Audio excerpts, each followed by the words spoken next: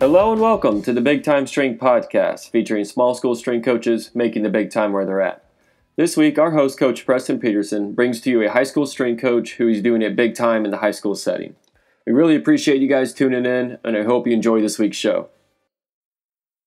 Hey guys, thanks for checking out another episode of the Big Time Strength Podcast. This week, I had the opportunity to interview Coach Tony Stewart, head strength and conditioning coach at North Scott High School in Eldridge, Iowa. He has been there for 10 years and has grown the program to one of the best in the nation.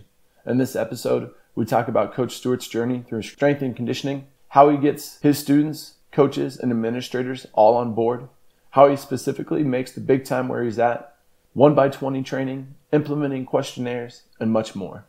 If you'd like to contact Coach Stewart, you can find his contact info in the show notes below. If you enjoy the podcast, please subscribe and share it with other coaches. Hope you enjoy the show. Coach Stewart, thanks for coming on the Big Time Strength Podcast. Let's get things rolling by telling us your journey through strength and conditioning and how you got to be at North Scott High School. Oh, glad to be here. I appreciate you asking me. My journey could probably take up half the time we have, but I'll keep it short here. So, long story short, I started off kind of fell in love with training as an athlete at Iowa State. Got into really kind of understand why we did. And one of my coaches always told me, I remember having a bad day in the weight room, and coach put this in my head right away. He said, "Look, you don't train. You train to throw as a thrower." He's like, "You don't throw to train. Like your days in the weight room are going to be, up and down a little bit, but remember why you do it." So that kind of really got me into the training philosophy and everything. And then from there, I went and taught a couple of years at Winterset High School. Long story short, I ran into my old coach who had since moved from Iowa State to Illinois State. We were at a stop sign, and she'd wrap us the day after Christmas, and hadn't seen him in 2 years, and went and had lunch or breakfast. I don't even remember what it was. And he remembered a couple of years prior, he said, I had told him if I could do anything else but teach, I'd want to be a strength coach. And he said, "If you're serious, you can come work for me." And I told him, give me 2 years, which actually was about a year and a half to get my full teaching license. I did it. Ended up resigning from my job. He kept his promise. Went to Illinois, was a grad assistant, got my master's in kinesiology, 2 years there. Then looking for jobs, ended up looking back in Iowa because my wife and I had our first child when I was a grad assistant.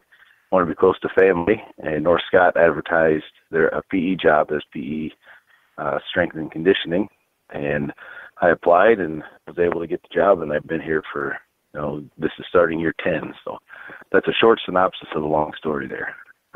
That's awesome. Going into a decade of coaching, at North Scott's pretty impressive, and during that time, I guarantee just the amount of people that you've got to impact. And when I visited, just being able to see all the relationships that you build with each one of the student athletes is pretty incredible.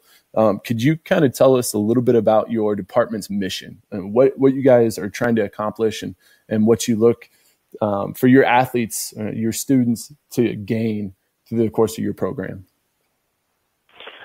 Well, I think in our department as a physical education department, most of our kids are actually in the weight room. I think it's about 73% when we're done some research trying to get this new facility we built done. We found it was over 73% of our kids take strength conditioning class for their PE class. And I think the big reason why is we want everybody in our school to feel like it's for them. Whether you are a high level athlete, Zach Peterson, at Iowa State, or somebody that has never stepped foot on an athletic field at all. We feel from an educational standpoint that strength and conditioning or training, lifting weights, staying in physical shape is not just for athletics, but obviously it's a huge part of it. So I think that's kind of our biggest mission from an educational standpoint, is that it's for everybody. It's not for just the chosen few, if you will. That's great, Coach. Along with that, just once you start to see the mission develop into your culture, how could you describe to other coaches, other listeners, what your culture is like at North Scott, just for your program, but maybe even the school atmosphere?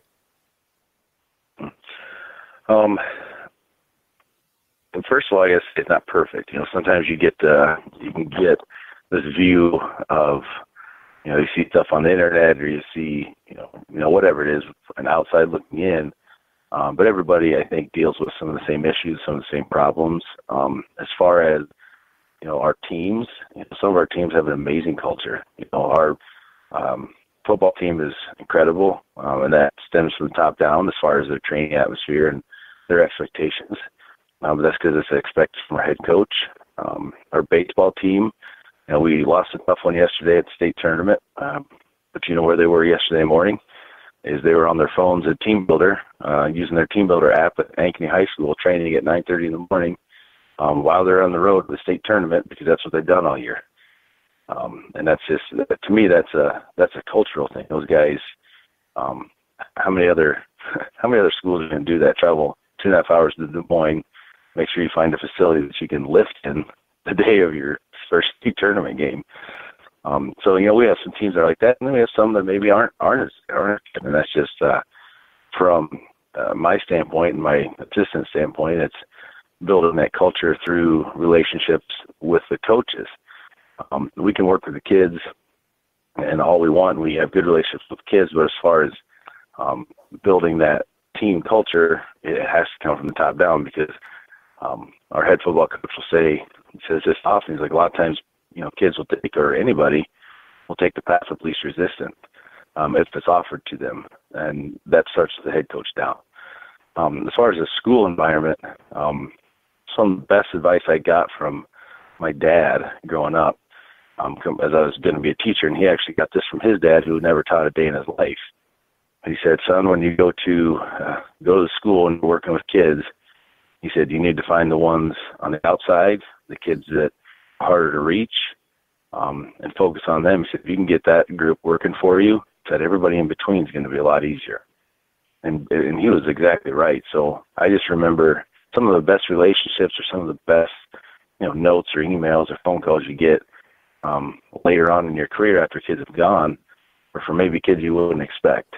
And they're just the kids that, hey, thank you for making me feel welcome. I'm really glad that, I have a girl that, oh man, I have a great relationship with this young lady. And if you would look at her, you would say, wait, really? I mean, we're completely polar opposite people. But she transferred here, or moved here her senior year of high school, and told me, I know I'm kind of rambling on here, but she told me that she never enjoyed any type of physical education class until she came here, and it had everything to do with how he treated her. And to me, that's a huge benefit, and that's kind of what we're looking for. And I think from a school standpoint, I think that's what we kind of try to do. We want to make sure everybody feels welcome and everybody feels a part of what we're doing. And we have great kids in North Scott, and it starts from the top down, from our superintendent down. So what you just said just really pumps me up, Coach. That's what it's really all about, man. I truly admire that. One of the things that you talked about at the beginning there is you were talking about how it starts at the top down, and you kind of finished with that also. How did you go about getting coaches and administrators on board so that you were able to eventually, have the opportunity to develop as many relationships as you could with the student athletes and everybody that you were working with? So when I first came, I think that the biggest thing, I don't know if anybody's done three-dimensional coaching at all. It's kind of partnered with FCA, and I've gone through it. And one of the things I always talk about is the first dimension of coaching is your X's and O's. And then you can go to the second, third dimension would be, the heart of an athlete, the mind of the athlete, psychology, and then the last part would be the heart and the faith of the athlete. With that, as a coach coming into a new building, that first dimension, X's and O's, like I had to prove that, I knew what I was doing. And just through my experience in education, that was one. And then, how I taught, how I coached, people saw that. You gain a respect based on how you go about your business. I think that's the first thing. But then the second thing there is don't have an ego. I had to battle that a little bit myself, but I think over time I really got better at, hey, this was from Roar Cutchlow, he was the guy I GA'd for. He said, hey, you work for however many coaches you have. So as far as how many teams we have, I have, I'd have to check the number. I'm throwing it out there, but I have 18 sports. I have 18 bosses, along with my athletic director, my principal, my superintendent. So I work for those people. So I need to make sure that when we have those conversations with those people, that I'm not talking down to them, even though you and I know oftentimes from a training standpoint, I'm going to have a little bit more experience, a little bit better information.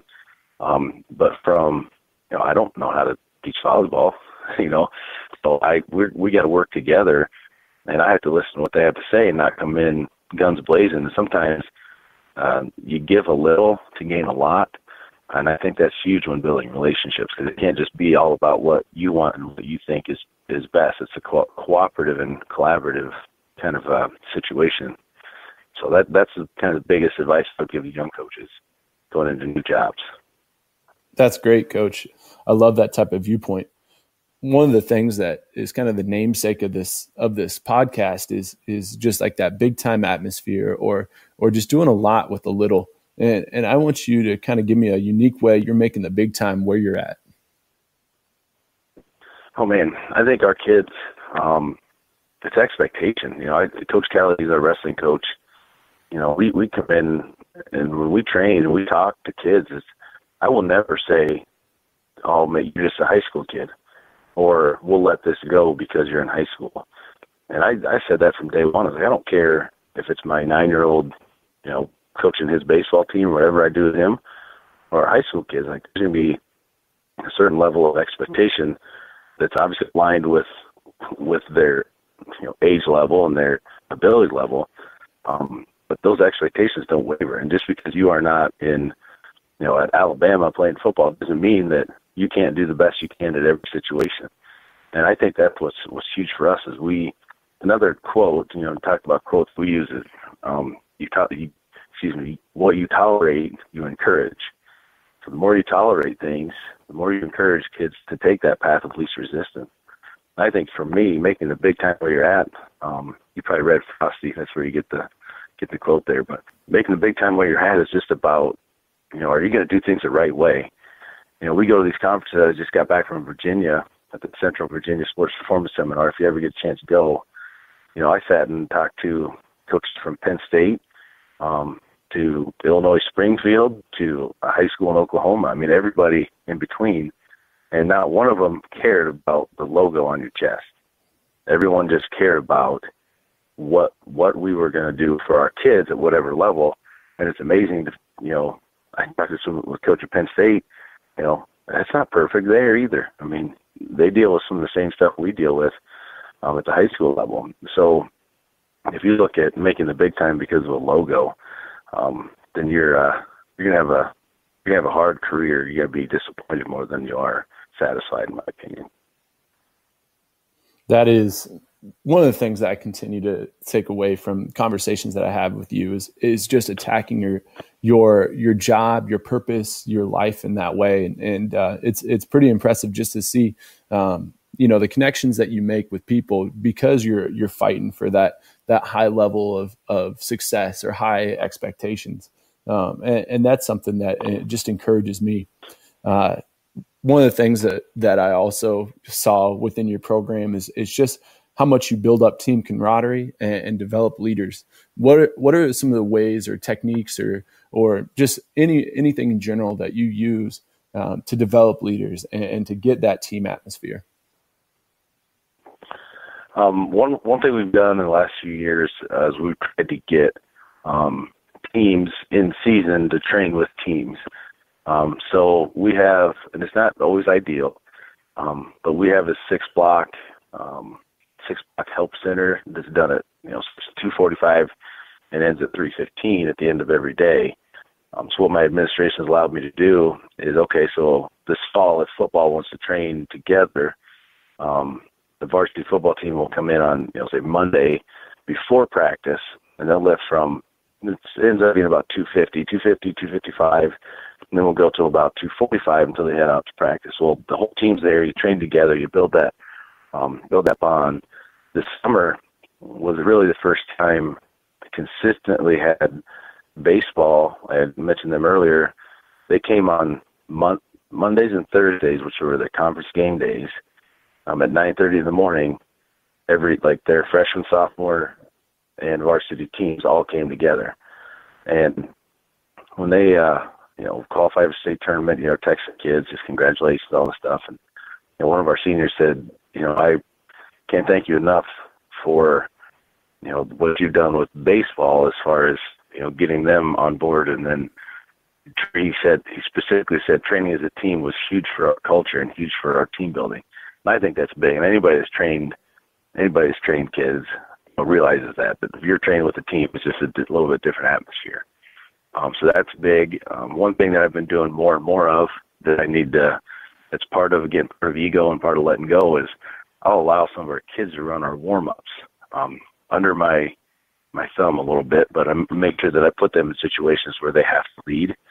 Now, then the best thing that develops leaders is this is probably the best thing I do. One of the favorite things I do with our program is our summer. So we just finished our block with our summer block here. Our incoming freshmen, and I open it to 8th graders also. We may have 150 kids at one session, but I have 20 to 25 juniors and seniors that actually volunteer their time. I don't get paid, I don't get anything, to come and help run those groups. And how I run it, we have a gym connected to the weight room.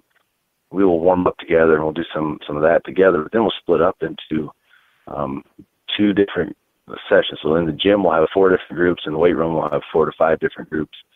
And the juniors and seniors are actually leading the groups, and they're teaching them how to hip hinge, teaching them how to do a bodyweight squat, teaching them how to do push-ups, and taking them through torso stuff. And in the gym, it's jumping and landing, and it's crawling and doing all sorts of things. But it's really fun to see those kids take that leadership role. And then I have adult coaches that are basically supervising. And then I'm running around. Coach Kelly's running around. If kids are struggling teaching, we're going to hop in and we're going to teach them the finer points of the movements. But it's really run by our kids. And the best thing this year, too, is I think we had about 4 or 5 different mornings where we had a spread for breakfast because the kids are like, hey, let's bring breakfast in. So all my juniors and seniors, egg casseroles and breakfast pizzas. It was just fun because you kind of saw them bond a little bit as a group, too. So those are probably 3 main things that we do to develop leaders. Each one of those things it seems very, very important, just in the building of the total culture. And I think you talk about 8th and 9th graders getting to be able to learn from these juniors and seniors. Man, they have to really look up to those people in general too, don't they? Yeah, absolutely. I mean, that's what's great, is because I can look at these kids and say, hey, you know Riley Rucker, right? Yeah, all the kids know Riley Rucker because she's a great kid, and she's in there. She's coaching those kids. She's not just taking them through basketball drills or soccer. Those are two sports she's pretty good at. No, she's in the weight room, and she's showing those kids this is important. Reese Summers, he's one of our basketball players. I love having that kid in there. He's a workhorse, and those kids know who he is. I could go down the list. I mean, we got cross-country kids, soccer players, football players, wrestlers, volleyball players. I mean, and softball and baseball not as much, but because they're in their season. But I've in the past I've had softball and baseball players. Hey, coach, I really want to do this too. So they have to work around their own training schedule, their practice schedule, their game schedule, and they still make time to come in. I mean, it's pretty neat to see that happen.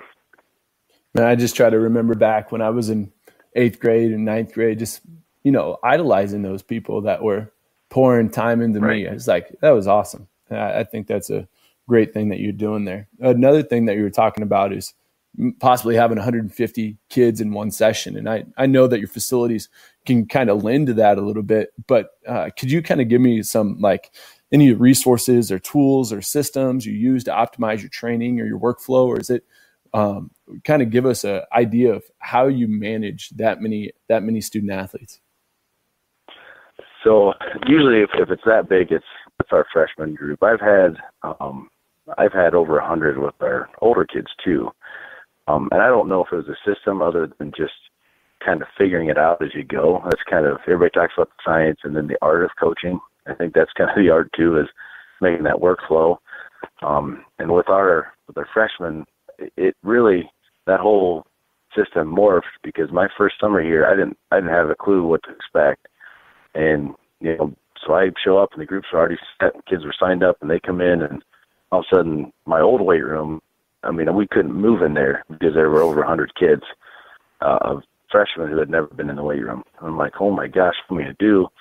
And some of the seniors, and actually I remember the kids, there were 2 or 3 senior volleyball players that saw me kind of, again, I had only been there for, a week, 2 weeks, saw me kind of swimming. And they said, hey, you need some help? I was like, please, that would be great. So then a couple of kids turned into, 2 or 3, turned into 4 or 5. And then they just stuck around and helped that summer.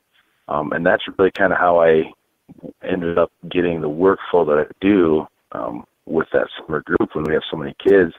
And now it's turned into something that every year I always wonder, I'm like, man, am I going to get enough kids to help me? And every year I have way more than I think they're going to. So then you kind of work. And I said, hey, this is going to work. We can't have 150 kids trying to teach them the same thing at the same time. It just doesn't work that way. So that's when we got into these different stations. So the most what we'll have is, if we have 20 kids in a station, or even 30, we end up splitting those into 2. So like if we have a group teaching them how to do a bodyweight squat, or we'll start with counterbalance, and we'll have 2 to 3 kids at that station. Well, one group is teaching them that, while the other one will split that group up into 2. So they're squatting. And what we did with the other one, we just did some, like the band, like Monster One. We put bands around their ankles. We did some adduction, abduction, did some of the leg curls on the sore necks, some of those easier things to teach. They got some work done. So that's kind of how your flow goes. And then with the older kids, if you ever get a chance to design a facility, design it with your workflow in mind. Then I do a lot of stuff on stopwatches and whistles, and I keep them together. And sometimes it's great. Sometimes I let them go, and every class and every group is different. Because some groups I can say, hey, push play, and we rock and roll, and they go. Other groups I've blown the whistle for every set, every rep. It just kind of depends on the climate of that group, if you will. How do you get the juniors and seniors that are helping out with the freshmen and the 8th graders? How do you get them like trained up, like before the session, however long it's going to be, like an hour, maybe an hour and a half, whatever it is? Are you having those people come in a little bit earlier to learn, or is it just because they've been around the program so long, you can tell them, hey, this is what I want, let's get it done? It's mostly that, but like you have to be, for those kids to be able to do that, I always tell them they have to be fully invested into our program, and they have to be a junior or senior. I don't allow a sophomore because they haven't quite been through it enough. So I'll talk to each one beforehand. We'll meet before the summer starts, and we'll meet the first day. We meet again a little bit earlier, and then I go over. Each kid or each group of kids will have one station that they hammer out that whole summer, and we just talk about, hey, this is how I teach it. Do you remember doing this? Oh yeah, and then it's good for them because they say just like anything, you learn better by teaching anyway. So the kids can get better at teaching it and doing it because of their coaching it. But they've heard me say, heard me teach that over and over and over. So really for them, it's just a matter of how do I communicate that to these kids in a different way. Funny story, I was coaching at FCA camp this summer, and there was 95 degrees out, and we had a 2.5-hour practice in the afternoon. Some of the other coaches, football coaches, were, hey, why don't you take these 55 kids that you've never seen before and do a session in the weight room? I'm like, oh my gosh, sure. So I'll do that. And I was terrified, to be honest. I said, it's my wheelhouse, but it's not my comfort zone. So what we ended up doing, we set it up just like we did with freshmen. And we had college kids that were huddle leaders, which are basically kind of counselors. They they ran my stations, and it was fun to hear them because I had to teach them how to teach things too. They were great. I watched them train those kids. These are 2 seniors at Wisconsin Whitewater right now playing football. And I love Ryan. He's great. He does a great job up there. These guys are like, man, I didn't realize teaching this was so hard. And I learned some of these, more nuances of how to do it because I would show them and teach them the little finer things. And so it's just funny when you start to teach things, you realize like, oh man, I got to be more detailed to put this in a way that these kids can understand. So I teach them individually as well, if that makes sense. And then, like I alluded to earlier, like I'm bouncing around, and if I see a kid struggling or a group struggling to teach, I hop in and I will actually run that station so they get to see me and hear me again, so those kids can mimic what I'm teaching, if that makes sense. Yeah, no, that's awesome stuff. Because one of the things that I think about, my dad's coached for like 25 years, and it's multiple sports, and he's a strength and conditioning coach. And one of the things that I think about is like, okay, all these student athletes, they're hearing this voice, the same voice year round, doing all these different things, it's awesome. Yeah. But at the same time, like, at what point does your voice start to lose a little bit, unless you have other coaches and other people step up, that are bought in. And I think one of the cool things that you're doing with that is empowering all these other students to be able to come in and coach. And now they're learning from, 25 people plus you and Coach Kelly. I mean, like that's a huge deal. I mean, that gives you that little bit of refreshment that you need, so that people, when you're talking, they're bought in, and I think that goes a long way, especially when you have student athletes, for 5 years, and you have them year round. That's a big deal. You're 100% right. I say to my kids all the time, don't let me become noise in the background, because you hear my voice so much, it sounds like just, noise in the background at times. So don't let that happen. So you're right. It's good to get other perspectives and other people, because they hear you so often. It's just, it's just like a matter of cleaning up a group at the end of the day. When I start barking out orders, it's just true. Some kids are great. Some kids, like, I'm not even talking, like, because they hear me so much, so it's just, you're right. It's good to have other perspectives and other voices in their head. What is the toughest hurdle that you currently have? To an outsider's perspective, you've got a lot of things rolling in the right direction, but we all have these struggles that are going on. What's the toughest hurdle that you have? Wow, that's a good one. I think the toughest hurdle is I will never be satisfied until we have, from a student standpoint, if you're a student in our school, you're not an athlete. If you want to take our classes, awesome. If you want to take PE classes, that's fine too. Like, it doesn't bother me.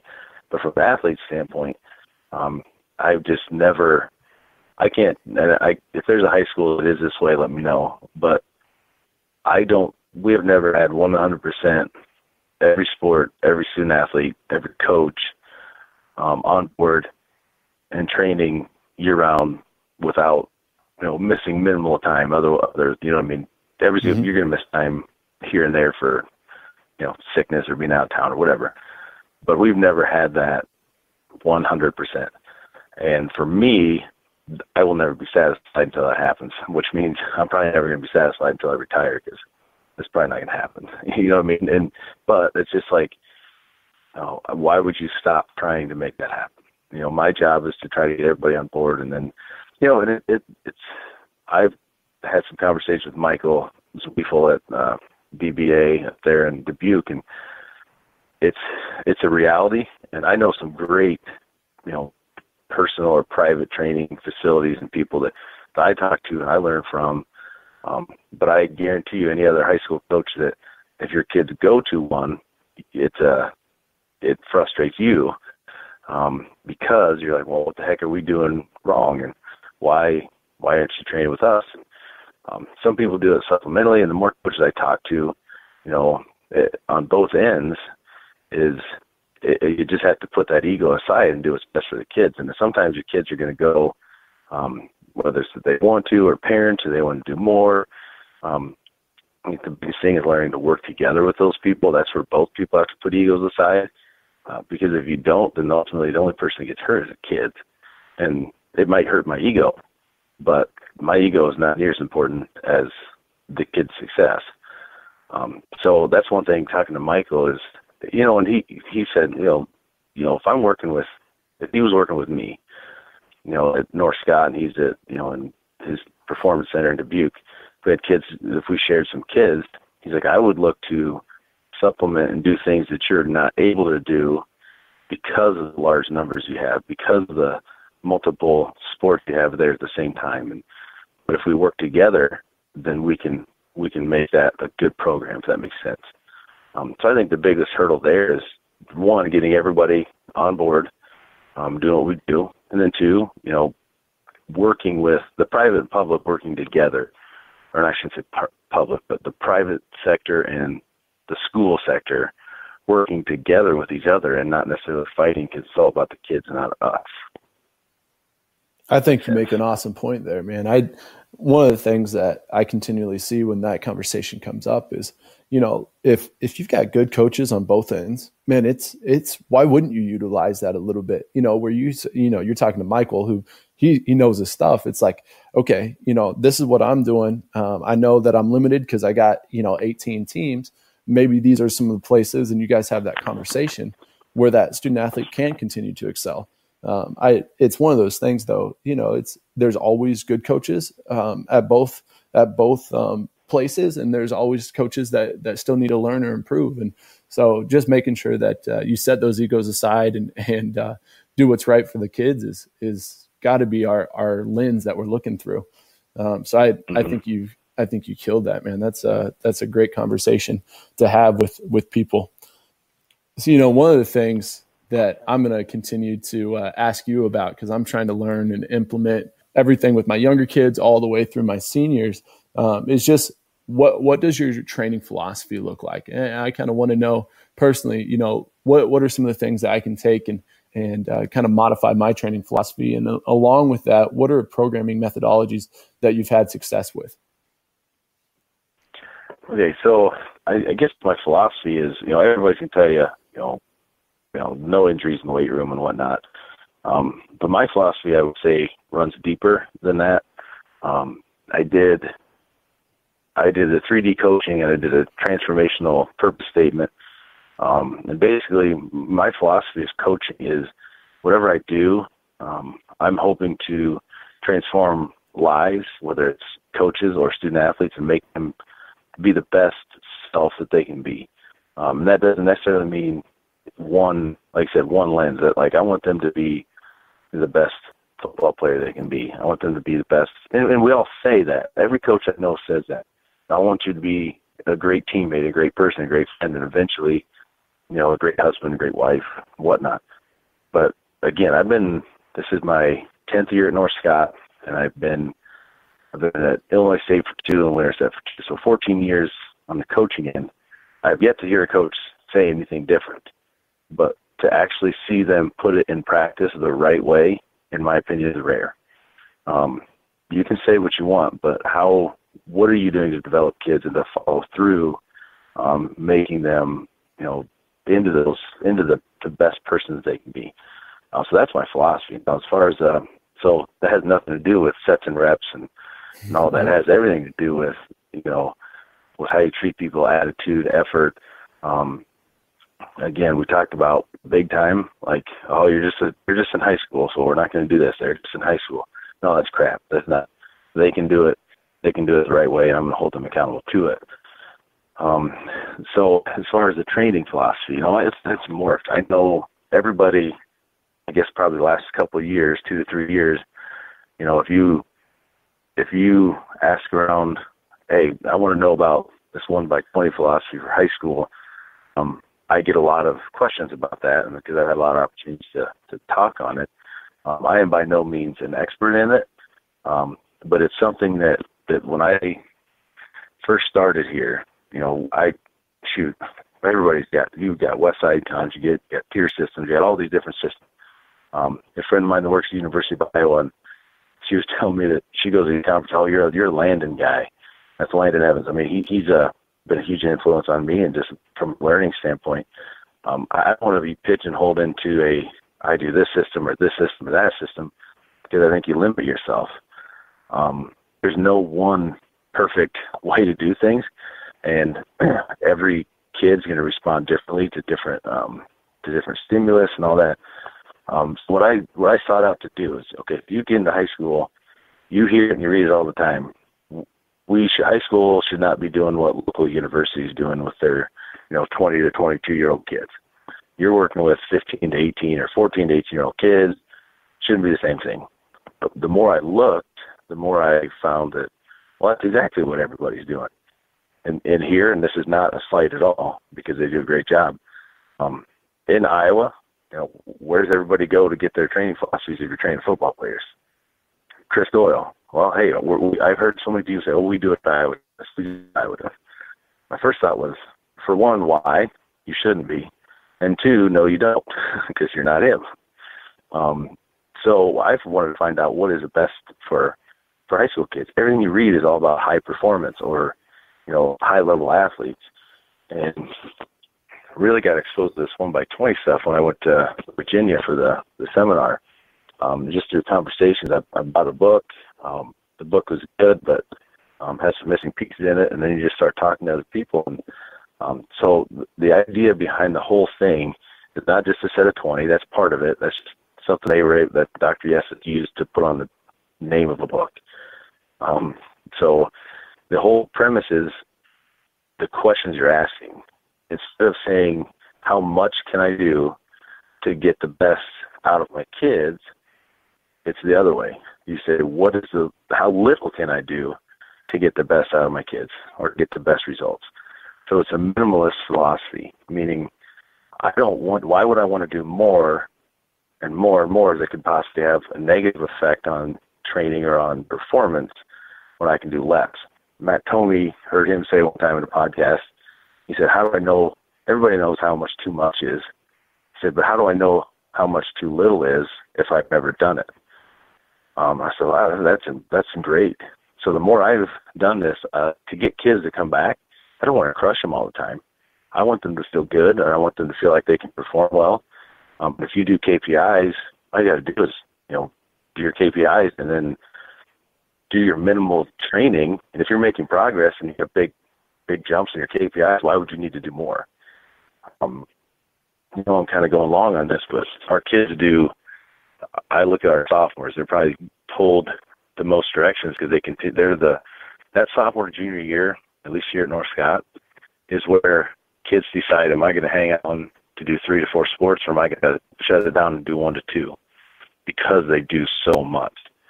So when I come to the weight room, my goal is to give them as little as possible to keep them healthy and strong and, moving those KPIs in the right direction without overdoing it. So that's kind of the 1x20 system is more of a minimalist system. And again, if you want more information, you can call and talk to me anytime, but it's way more than one set of 20 reps. That's just a small piece of the pie. Cool. If coaches want to know more, you threw out that they can call, and you talked about the book. Are there any other resources that you just be like, okay, these are some quick articles to read before you call, so you have a basic understanding, or what's the best way to start to learn about the 1x20 system? Really conversation. I mean, if you want to learn first, get Dr. Yes's books, and a lot of them have some overlap. But they're also, like, if you want to learn about cutting, all of the cutting techniques and whatnot that he talks about, and he was a biomechanist, so biomechanics are huge. He's got a book, it's women's soccer, like training for women's soccer. Well, it's way more than that. I mean, it's all about cutting techniques and how to train that, and it's great stuff. So, I mean, sometimes the titles are just titles. So read his books, read the 1x20, read the, what's wrong with American sports and how to fix it. And those are the things there. But I learned way more from talking to people than I have by reading. I mean, you can get a basic idea, but then to really get in depth on how the system works and the biomechanics and everything, you got to talk to people. And not just me. Like, I would be a starting point, and then because I'm still talking to other people, if you will, too, to learn. So that'd be the best thing there. And the other thing I caution is just like with anything, check your sources, make sure you know, because I have read articles, people that dabble in it or say, hey, I'm going to do this 6-week block and compare it to this. And okay, 6 weeks of that's not enough. Like that's just part of a small sample of what the whole thing is. So you can't just read an article that says, yeah, we did this for 6 weeks and I hated it because I saw this and not that. Like, well, you actually didn't do everything either. Like, so that can actually do you a disservice if you read the wrong things. So consider your sources, and make phone calls. And then I would say, and I say this to presentations, is if you're going to do it, don't just do it for a short amount of time. Even if you're going to do like a control group, like do it for a year, do it for a year and a half. And before you give yourself a chance to make a judgment on it. Because if you do it for just a short amount of time, you will not get the results what you think you do. Because it takes kids a while to figure it out. It takes you a while to figure it out.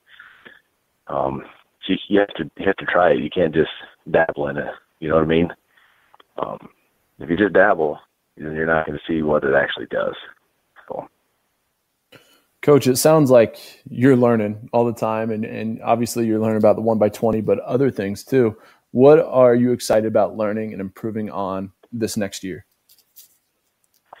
I really enjoy, learning about monitoring and how to do that at the high school level. One thing coming out of the last 2 conferences I've been to, I want to do a better job of just questionnaires.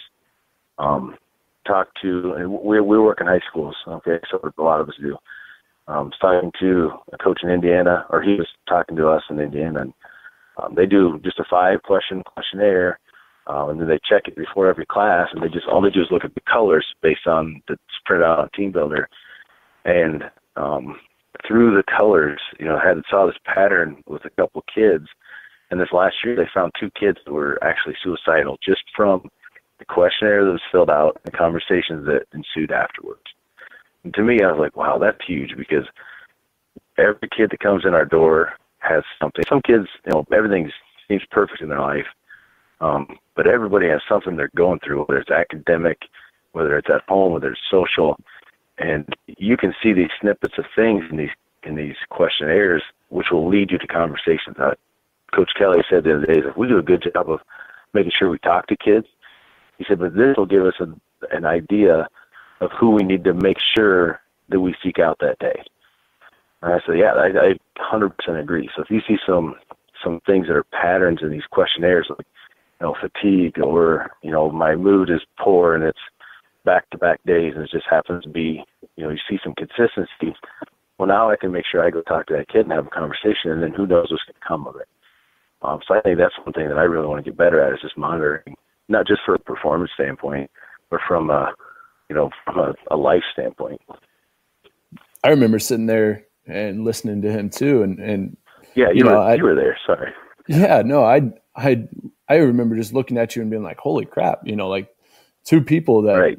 that depending on how everything played out, they might have saved. So that ends up being a big deal. It's not, that goes beyond just strength and conditioning there. And I do monitoring on the back of our cards, but I look at this stuff once a week. It's not like I can do a quick daily thing. So when he talked about how they do it to be efficient, and they were rolling through, well, he was probably rolling about the same amount of athletes that you do, but both you guys are just a little bit more than me. But just to be efficient, to be able to check in on everybody every day, even if it's partway through the session where you can run over and check it real quick, just so those conversations can happen. That's a huge deal. I'm happy you brought that up. I think that is something that needs to be heard, and people can start looking into a little bit more. The thing that you mentioned for it would be Team Builder.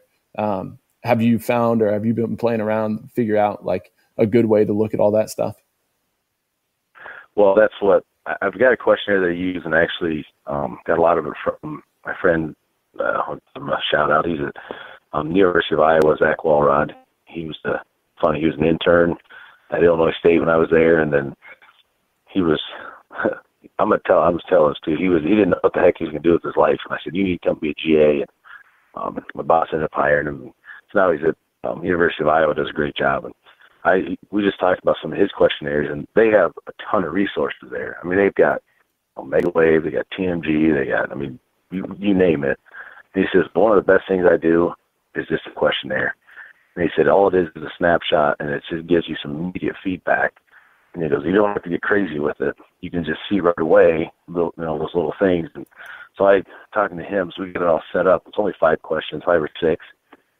So now I know Team Builder now has color-coded things. So like if you are, if everything is good, middle, and bad. So it's like red, green, or red, yellow, and green. So if I get a printout, or if I open up, I can use my laptop, I can use, an iPad. I can pull up my class. So if you have your group or your class grouped into their own little section on Team Builder, I can pull up the questionnaire, and I can see the whole squad or the whole class, and I can look at what's red, yellow, what's green, and then I can give a little bit of I'd be more intentional of who I talk to and have intentional conversations with kids. So how do I do that yet? I don't know, because just started getting into that coming into this fall. And Team Builder changed. I think it's been the last maybe 3-4 months where they added the colors, which is huge, because that you have to look at all the numbers. Right. No, I like that, and that's something that you had mentioned before. I think I'm gonna have to check back in with you to see how it's going. I'm trying. I've been working on trying to do one with Google, doing a Google Doc or a Google spreadsheet, and I think through Team Builder is probably going to end up being the best option. So thanks for bringing that up. Another question here for you, and it's along the same lines, is what are some of your favorite professional development resources? And I know you've hit some resources. I know you've talked about a couple people that people could reach out to. But what are some of the resources that you just like on a consistent basis are checking or looking in at? Well, I try to read a lot. And anytime I'm at a conference and people, hey, this book and that book, and so I try to grab different books, because you can always find what you want to find. It's that you can confirm your bias, if you will, by finding things that, hey, well, I know this is going to be along the same lines of because I think so I'm going to learn about this. For me, it's, I want to learn about other things too. For one or two things. One, I may find something that I like and I want to use, or two, it may confirm why I do what I do. So from a specific standpoint, I guess I used to be huge, starting in the field just like anybody else. You're on T Nation and Elite Fitness all the time, and there's great resources there. But since I've kind of expanded my scope, and instead of reading, short blogs and articles, I try to read more books and not just training books. I would say there's 3 books that I read. I'll read training books. I like to read books on politics, and I like to read books about religion, specific really, Christianity and stuff like, so I hate to say religion, but those kind of 3 books is where I like to read, because you can get, and then I've expanded a little bit more too into business too. There's always good stuff from business, but the good degrees and stuff like that. So I try to read as much as I can. And don't get me wrong too, I'm not somebody that I don't get to read for hours at a time in a day. I'm going to get a page or 2 here and there. So I'm not like, I'm not bringing out 25 books in a year. I wish I would. Sometimes I see these people on social media and they're like, oh, I'm on book 31 this year. I'm like, what the heck else do you do in your life? Like, do you coach? Do you have kids? I can't do it. I don't have that much time. So trying to read, and then just people, I can't emphasize it enough, because you can read all you want, you can get all the best philosophy and whatnot, but you will never learn as much from books as you will from people. So find people, and then don't be afraid to reach out to people. And if they don't call you back, then they don't call you back. Reach out to the next one. So that'd be my biggest advice. Those are good. Thank you for shaming me a little bit, and need to read a little bit more, I think is what you're telling me. Yeah. If you're not reading, you're falling behind. Sorry, not you specifically. Yeah, no, I'll take that personally. I get what you're saying, Coach. No, that's good. So we're coming up to the end here, and we do this finisher at the end. It's 5 quick questions, and you basically just say what comes to your head first. Are you ready for this? I'm ready. Awesome. All right. The person that has influenced you the most in life, probably my dad. Huge influence on me. He coached for a long time, just a lot like your dad. I get a lot of the things that I do from my dad. What is your favorite quote? The thing I use a lot is, how you do anything is how you do everything. We use that with our kids, and I started hearing our other coaches use it too. because it's so true. You can't turn it on and off. How you do anything in your life is how you're going to do everything. And really think about that. If you cut corners in certain areas of your life, you're going to see corners being cut in other places too. So how you do anything is how you do everything. Hobby outside of training? Outside of training, right now it's coaching my kids and enjoying time with my kids. I spent all day yesterday. Probably the first day all summer, I was just home with my kids, and I threw footballs, I threw baseballs, I went to the swimming pool. We had a fire outside, did s'mores. I mean, just my hobbies are going to be building into my children's lives. Your favorite workout playlist? Anything Shinedown or Breaking Benjamin. And you can ask any of my former student athletes, they will agree, because there's a time when Shinedown's new albums come out, it's pretty much on repeat for about 2 months before we changed it. Small school coach who is killing it and deserves a shout out. I would probably, a guy that I talk to, and I think we bounce off each other a little bit, is Ryan Arnold over at Pleasant Valley. It's kind of funny. He's a North Scott grad. And I think, we got a little rivalry between schools, but we also respect each other enough professionally that we can talk and have conversations. And he's a guy that I have a lot of respect for as far as working high school kids and what they're doing over there. They've had a lot of success over the years too. So Ryan Arnold, the PV's guy that, he deserves a shout out. Good dude. That's awesome. Thanks for coming on the show, Coach. I want to just let the listeners know, man, if you want to reach out to a quality coach that's making the big time where they're at, reach out to Tony Stewart at North Scott. He is doing just that, and just somebody that pours into everybody that he meets, builds relationships.